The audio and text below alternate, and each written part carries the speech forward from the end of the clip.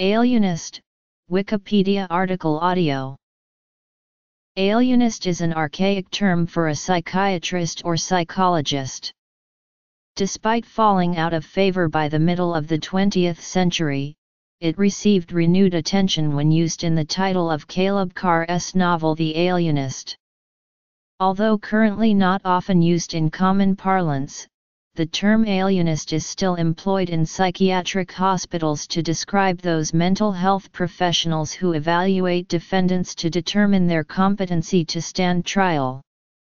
However, in this context, professionals are more often referred to as forensic psychologists. Alienist, from French alienist, from Latin alienatus. Etymology. In popular culture. In film.